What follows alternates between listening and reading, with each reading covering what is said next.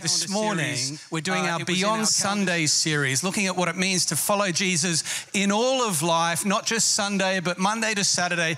And that includes our work life. So this morning, we're going to be talking about God at work. So we couldn't have planned that better with the middle name Amelia, meaning work of God there. Now, in case you're a guest and you're wondering how long is this guy going to be talking to you for, we normally speak anywhere from 30 minutes to 3 hours. But Tash said strictly no more than 30 minutes, otherwise she'll hit me on the other side of the face. So we're good. All right. Now, what I want to share with you this morning are some biblical principles which, if you grab a hold of them, will really help you to find more meaning, more freedom, and more fulfillment in your work lives. So hands up if there's anyone here who wants to experience more meaning, more freedom, and more fulfillment in your work lives. Anyone? You have come to the right place. But thankfully, it's the right place because God is here. So let me pray. Heavenly Father, thank you that you care about every aspect of our lives. And Lord, this morning I pray, help each and every one of us to catch a hold of what you would want to say to us about work. Paid work, unpaid work, but what you want to have to say to us about work and our life with you at work. Everything that's of you, may we grab a hold of it. Everything that's not of you, may it just fall away. And may it all be to your glory this morning in Jesus' name. Amen. Amen. Now, according to research, fewer than 10% of churchgoers can remember that the last time their pastor preached on the topic of work. And yet, where do most people spend most of their waking hours? Someone said asleep. Let me just go through that one again. Where do most people spend most of their waking hours? At work, right.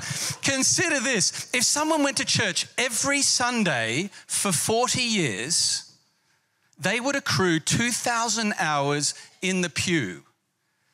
Over the same 40 years, they would accrue 100,000 hours in their workplace.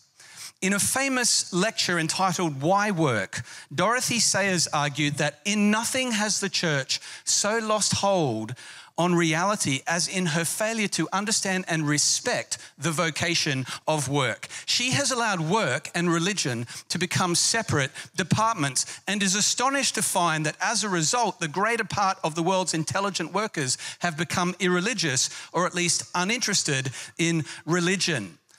But is it astonishing, she says? How can anyone remain interested in a religion which seems to have no concern with 9/10 of his life? Well, I'm here to tell you the good news is that God is interested in our work lives. It's not as if our church life is more spiritual than our work life. According to Christianity, all of life is sacred. To limit spirituality to when we're reading the Bible or going to church is to omit most of life from spiritual living, from the reality of God's presence and power.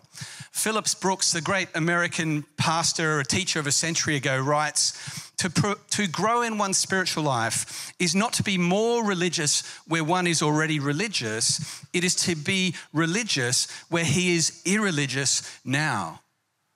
Replace religious with spiritual. The Christian finds the hand of Christ in everything. God chose for us our work and means for us to find our spiritual education there.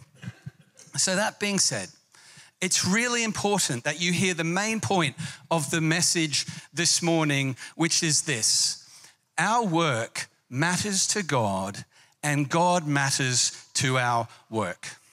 These are the two fundamental biblical principles which, if you can really grab a hold of them, you will experience more freedom, more meaning, and more fulfillment in your work. So can you repeat after me? My work matters to God. And God matters to my work. If you remember just those 2 points from this morning, then I will have done my work well this morning. So first point, my work matters to God. In the Greek myth of Sisyphus, poor Sisyphus is condemned by the gods to roll a rock up to the top of the mountain, only to have the rock roll back down to the bottom every time he reaches the top, over and over and over again. It's a picture of unending, meaningless labor. And for a lot of people today, that's not far off their picture of work, that it's a necessary drudgery that we can't escape because we all need to put food on the table. According to a recent YouGov poll, only 17% of Brits love their job, and more than half of British workers describe themselves as being unhappy at work.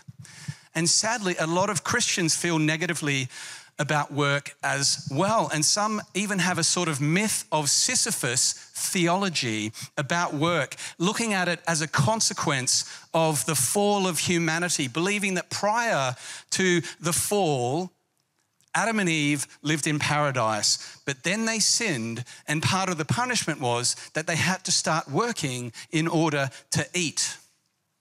But if we go back to the book of Genesis, we'll see that's not the biblical view of work at all. In Genesis chapter 2, which surprisingly occurs before Genesis chapter 3, we read these words: "The Lord God took the man and put him in the Garden of Eden to rest on a lounge chair and drink pina coladas all day." Is that what it says? The Lord God took the man and put him in the Garden of Eden to work it and keep it. So we see that work's actually something that you and I were created for.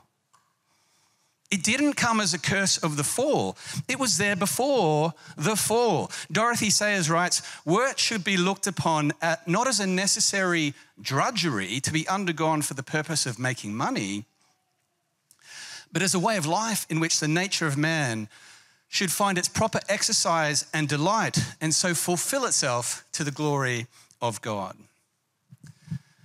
Whose idea was work? God's idea. Who himself is a worker? God. God both created and ordered the world and did it in such a way to give us a familiar pattern of a working week. 6 days of activity followed by a day of rest. And on the sixth day, we are told, God reached the pinnacle of his creative activity by making us, men and women, in his own image, which is hugely empowering, especially when you consider or compare that with the creation stories in other cultures around Israel at the time. People were not called image of God, they were called slaves of God. The only people who were called image of God was the king and royalty.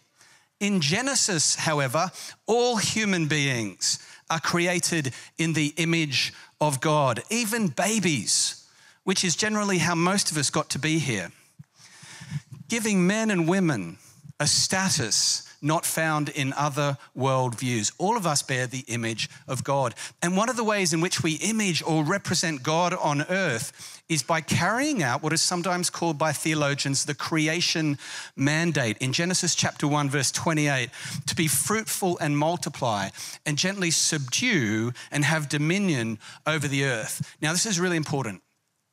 This is not about conquering. This is about cultivating.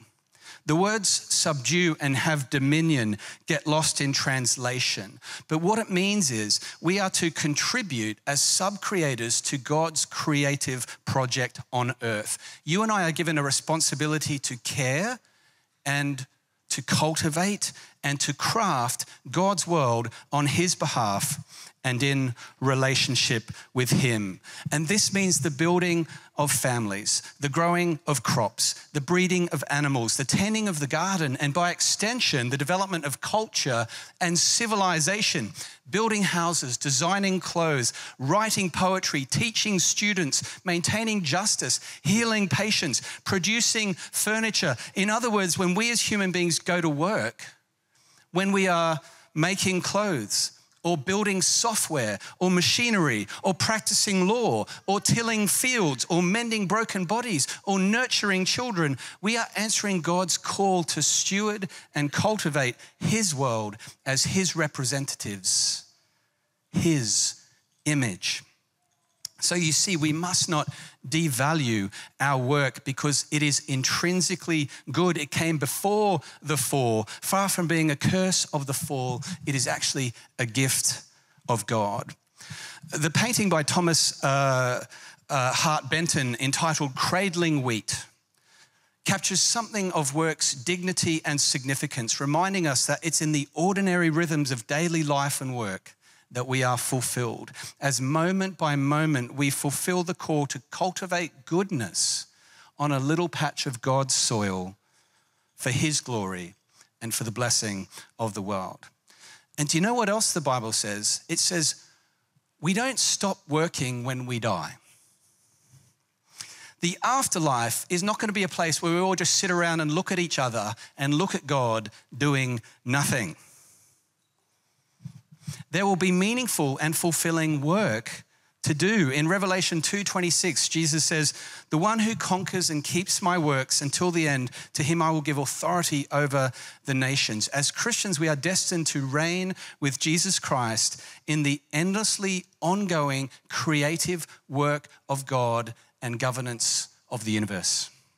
And the Bible says it's our faithfulness over the few things in this present phase of life that develops the kind of character that can be entrusted with the many things in the phase of life to come.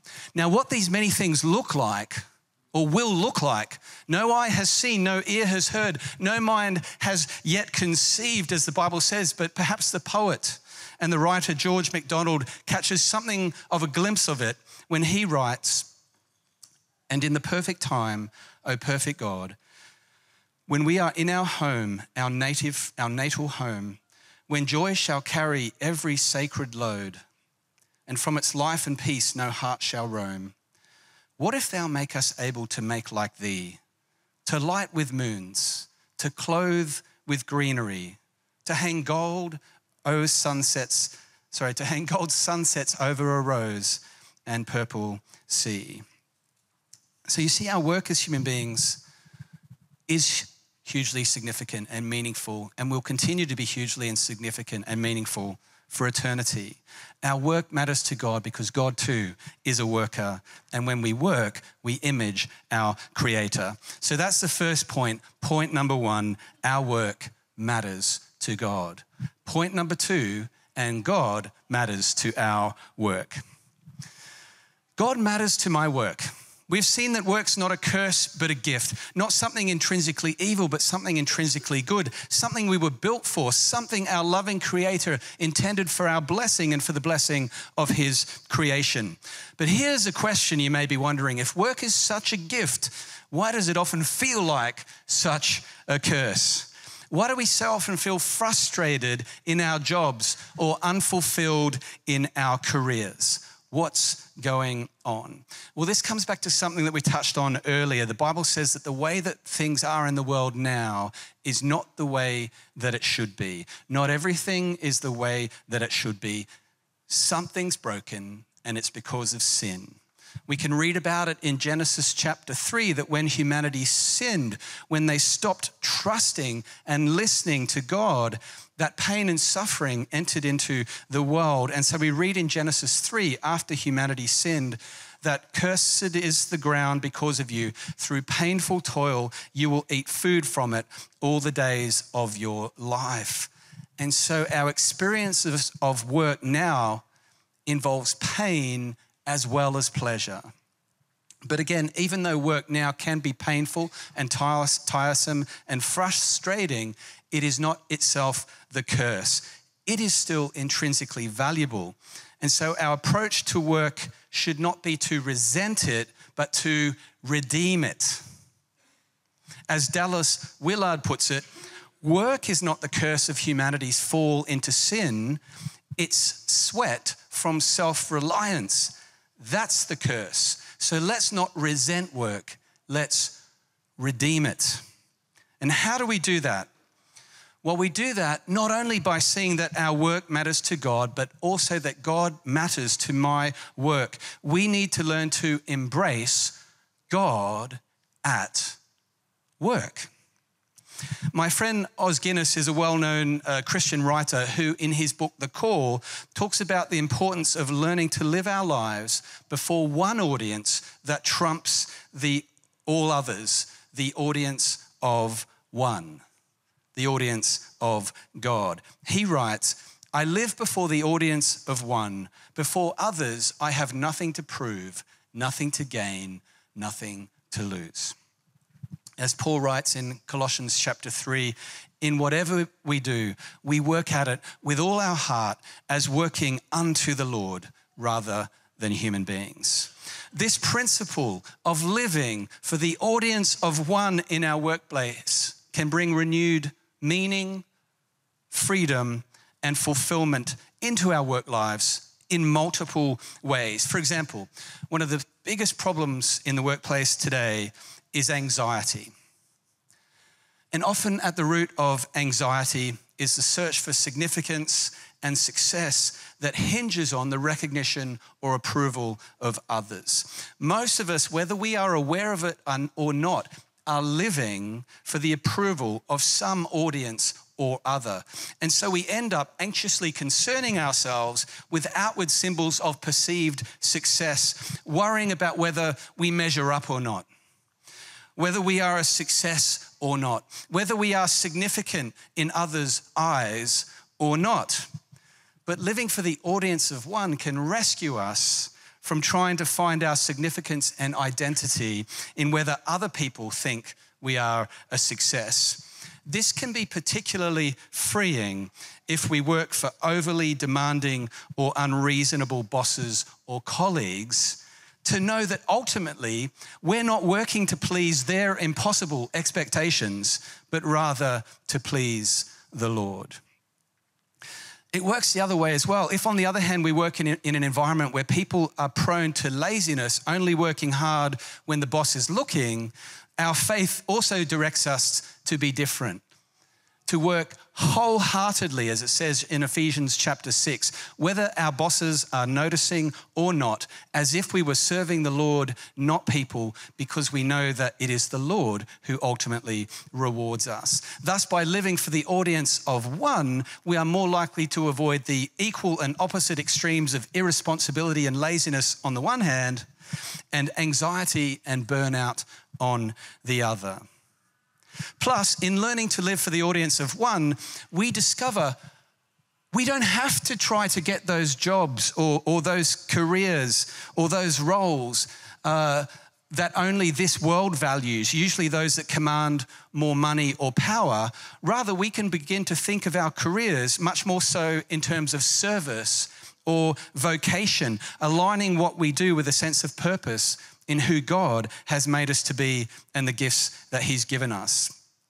The author Frederick Buechner helpfully defines our vocation like this. He says, "The place God calls you to is the place where your deep gladness and the world's deep hunger meet." To the greatest extent possible, Christians should seek to work in that place where one's gifts and passions intersect with God's priorities and the world's needs. Christian author Amy Sherman calls this our vocational sweet spot. Finding that sweet spot, she says, is a journey. It takes time. And we might not get there straight away, or we might not get there perfectly. And there are certain seasons of life that make that more challenging than others. But nonetheless, to the extent that it is possible, that is the goal to which we ought to aim our lives, to work in that place where one's gifts and passions intersect with God's priorities and the world's needs, rather than some arbitrary goal fashioned on what we think will make us look successful in other people's eyes. And yet, even as we seek to follow our callings and vocation, we must also always remember the even more fundamental principle that even prior to being called to do something for God, whether it's politics or teaching or parenting, we are called to someone. Our primary calling is always to God. Our secondary calling are the things that we do in our lives for God, and they can vary in different seasons of life. As Os Guinness writes, we can therefore say as a matter of secondary calling that we're called to homemaking or the practice of law or to art history, but these are callings rather than the calling. They are our personal answer to God's address, to his summons. Secondary callings matter, but only because the primary calling, following Christ, matters most. But sometimes people struggle to see their jobs through the lens of calling or vocation, especially, I've discovered, in the business world. For example, Dallas Willard observes that if you were to ask people, what is the business of business? Isn't that a good question? What is the business of business? The spontaneous response among most business people today is what? Make money. The business of business is to make money for those who are engaged in it. Willard says the answer seems so obvious to anyone in business that hardly anybody would question it. But actually, he says, the idea that the primary purpose of business is to make money for those who are engaged in it is a quite recent view of business, historically speaking. He says the older tradition of the business profession is, like other professions, the business profession has an important moral role to play in society. So that great thinker John Ruskin, for example, living in the 19th century, wrote that the role of the 5 great intellectual professions necessary to the life of every civilized nation was as follows. With respect to that nation, the soldier's profession is to defend it, the pastors to teach it, the physicians to keep it in health, the lawyers to enforce justice in it, the merchants, the business persons, to provide for it. Thus, the essential function of every profession is, in their own unique way, to bless, to give something to the community rather than to pluck or to plunder from the community. As Ruskin observes, it is no more the business person's, no more the merchant's function to get profit for himself than it is the pastor's function to get his stipend. The stipend is a due and necessary adjunct, but not the object of his life. If he be a true clergyman, any more than his fee is the object of life to a true physician, neither is his fee the object of life to a true merchant, or 3, if true men have a work to be done. Do you see what he's saying? The primary aim of the business person is not to make money any more than the primary aim of the doctor or the teacher or the pastor is to make money. And deep down, we all know this, which is why no business has as its public mission statement, we exist to make money.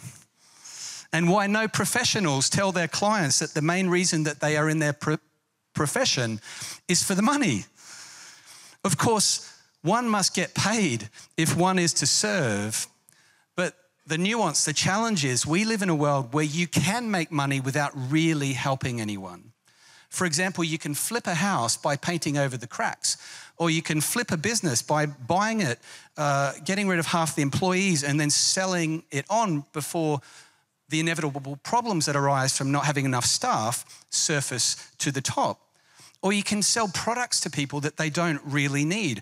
Or you can make terrific products and services for your clients and yet treat your employees with terrible working conditions.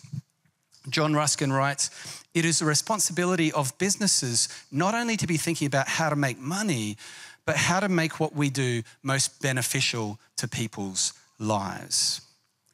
Now, this is a high calling, not just for business owners, but for all of us who have responsibility in our places of work for other people. All of us who have the privilege of having an influence in our places of work should be asking ourselves this question. How can what we do as an organization be done in such a way that it brings good to others? How can what we do in an organization be done in such a way that it brings good to others? And encouragingly, there are lots of great examples of people whose faith has inspired them to make a difference in their work contexts. For example, the former CEO of Hallmark Cards, Irv Hockaday, one day asked himself how his faith might shape decisions about the product offerings at Hallmark Cards. And as he prayed about it, he decided that Hallmark would make greeting cards for people who had loved ones who were dying. He says, these were for people who were in the hospice. We realized there was no profit to be made on this. We couldn't sell enough of these cards to make a profit, but we felt like it was the right thing to do to help people be able to care for their loved ones during times like this. They were able to make it work and so bless people. Arthur Guinness, who grew up in the 18th century at a time when gin houses were becoming so ubiquitous that every sixth house in England was a gin house. So all throughout England and Ireland, and so you can imagine there was lots of drunkenness and lots of crime and poverty and broken families. And Arthur Guinness, moved by the plight of broken homes and broken families, prayed to God for inspiration and help to do something about the rampant alcoholism on the streets of Ireland. In fact, he felt God calling him to make a drink that men will drink that will be good for them. And so he ended up, true story. And so he ended up developing a stout beer called Guinness. Praise God for divine inspiration. Especially Guinness cold, yeah. And so, yeah, and the Guinness contains so much iron that people felt full before they could drink more pints. Hence, Guinness Brewery was born. Now, similarly, Cadbury chocolate was founded by a Quaker, John Cadbury, who, also concerned with the damaging effects of alcoholism on families and societies, started selling drinking chocolate as an alternative beverage to alcohol. This was before the age of awareness of dental hygiene and how quickly chocolate gets rid of your teeth. But anyway, and it did really, really well, and it helped. And his sons, when they took over the now successful business, also were influenced by their Christian faith, and they tried to think of other ways of improving people's lives. At a time when factory working conditions were dangerous and workers' living conditions deplorable, the Cadburys made sure that their factories were safe and humane. They provided their employees with good wages, medical treatment, educational opportunities, and pension plans, and they bought up land around their factory to build a community for their workers named Bournville Village. They wanted to provide a safe, pleasant place to live. George Cadbury said of his plans, quote, "If each man could have his own house, a large garden to cultivate, and healthy surroundings, then I thought there will be for them a better opportunity of a happy family life." The brothers set new standards for working and living conditions in Victorian Britain, and the Cadbury plant in Bournville became known as, does anyone know? The factory in a garden. These are just, there's tons of these wonderful examples, but these are just some of the many examples of church opening themselves up to God at work, not just on Sundays, but in all their lives, including their Mondays to Fridays. Followers of Jesus being salt and light in the world with God's help, praying for and taking responsibility for influencing the workplaces and institutions in which they work for the common good. As James Hunter argues in his book, To Change the World, the church as it exists within the wide range of individual vocations in every sphere of social life, commerce, philanthropy, education, must be present in the world in ways that work towards the constructive subversion of all frameworks of life that are incompatible with the shalom, God's comprehensive peace and right relationships for which we were made and to which we are called. As a natural expression of its passion to honor God in all things and to love our neighbor as ourselves, the church and its people will challenge all structures that dishonor God, dehumanize people, and neglect or do harm to the creation. And you thought church was just for Sundays. Church is the hope of the world. And finally, another way in which we can be salt and light in the workplace is by building relationships with people at work and sharing Jesus. Living for the audience of one includes seeing our workplaces as contexts where God's placed us as salt and light by how we live our character, and by what we say to our colleagues about the gospel when we get the opportunity. The fact that we work alongside them gives us an opportunity that others do not have, and God expects us to use it for his kingdom purposes. Now, just to clarify, that doesn't mean sending an email to all our work colleagues every morning with a Bible verse, or preaching over the factory intercom system. That would probably be highly counterproductive and off-putting. But what I mean is just being true to your authentic self, not hiding who you really are when you go to work. I was chatting with William Bevington earlier this week, and he made the terrific point that even though less and less people go to church today, nonetheless, the modern workplace, in his experience, is actually incredibly open to the Christian faith, simply because it is incredibly open to every faith and embracing of every belief, because it has to be because of equality and diversity policies in the workplace.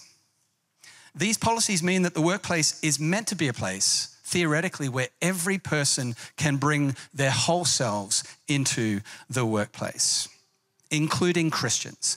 I myself have had the incredible opportunity to speak about the Christian faith in schools and law firms and banks and accountancy firms and government and other workplaces, because the Christian group in those workplaces, established under the equality and diversity policy in those workplaces, invited me to do that. And my experience has been that people who come along to listen, people of all faiths and none, have been overwhelmingly positive and appreciative in their response. Why? Because generally speaking, people are looking for answers. People are looking for hope. People are looking for meaning and freedom and fulfillment, which is exactly what you and I have to offer, not in ourselves, but in Jesus Christ.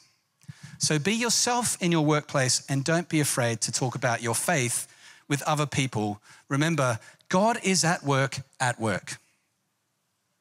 God is at work at work. And who knows? Maybe you could think about starting a Christian group in your organization if you don't have one already. They are a wonderful way to remain encouraged and accountable, as well as a powerful way to share the good news through colleagues, through outreach. And I'm sure she won't mind me saying, but if you want to know how to do that as part of your company's equality and diversity policy, how to start a Christian workplace group, then have a chat to Liz Patterson in our church, who helps head up a Christian workplace group in her work context. So in closing, can I invite you all to consider, are you living for the audience of one in your work context? Do you really believe that your work matters to God and that God matters to your work? Until you do, you won't experience all of the meaning and freedom and fulfillment that God intends to bring into your life at work. But the more that we press into this, the more that we learn to live for the audience of one in our workplaces, the more we will experience the meaning and the freedom and the fulfillment that comes from working ultimately for who? For God. And here's the good news, not just for God, but with God. Co-creating with the Creator and cultivating goodness in the world, not just for this life, but for all eternity. As Leslie Newbigin puts it, every faithful active service, every honest labor to make the world a better place, which seem to have been forgotten, are forever lost and forgotten in the rubble of history, will be seen on that day at the final resurrection to have contributed to the perfect fellowship of God's kingdom. All who committed their work in faithfulness to God will be by him raised up to share in the new age, and will find that their labor was not lost, but that it has found its place in the completed kingdom. And so we can say together with the Apostle Paul in 1 Corinthians chapter 15, thanks be to God who gives us the victory through Jesus Christ. Therefore, let us be steadfast, immovable, always abounding in the work of the Lord, knowing that in the Lord your labor is not in vain. Let's pray. Can I invite Tash to come up and to pray for us? Wonderful. Why don't we just stand for a moment? And I just want you to just close your eyes, and we're just going to give you a moment of stillness just to invite the Holy Spirit to really speak to you. And I just want to encourage you to just ask the Lord, how does my work matter to you, God? When I get up tomorrow and in my day tomorrow, what matters to you? And just ask the Lord to speak to you about that, to show you what is it that matters to him.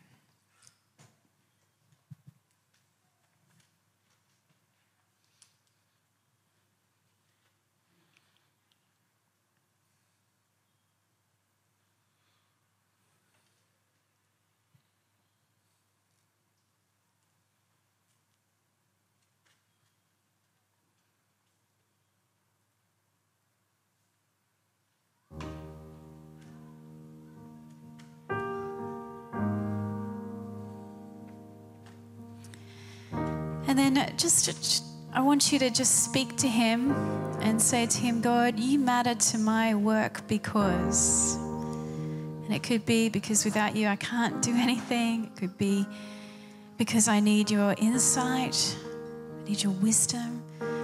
But just pray to him and say, God, you matter to my work because.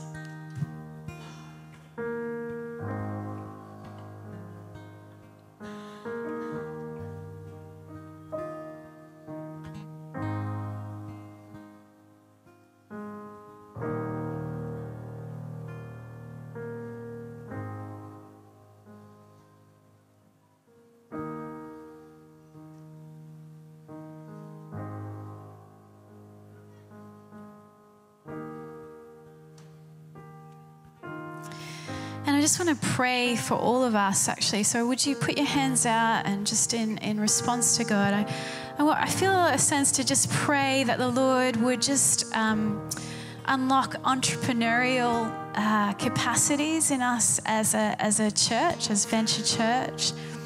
Because I see God working his kingdom through his people here.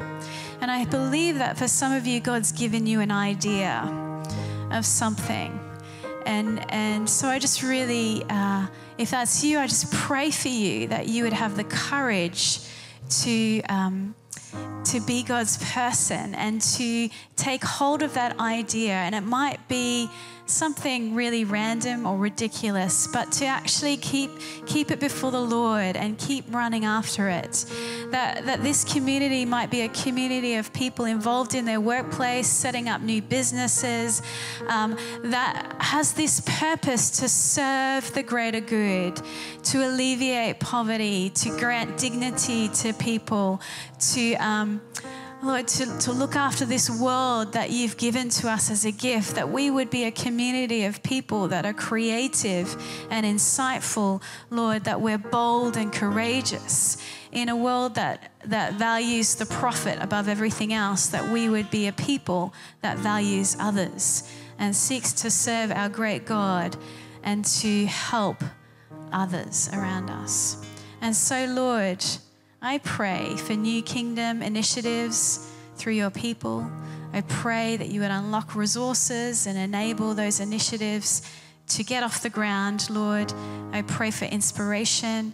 I pray for teams of people to come together and to work towards bringing goodness and beauty and truth to bear in this world, Lord. And so I pray that for each and every one of us. But I do ask, Lord Jesus, that we always come back to you and know that it is not in our own strength, but it's because of Jesus Christ who lives in us that we do anything fruitful and abundant in this world. And so I pray this, Lord, in your name.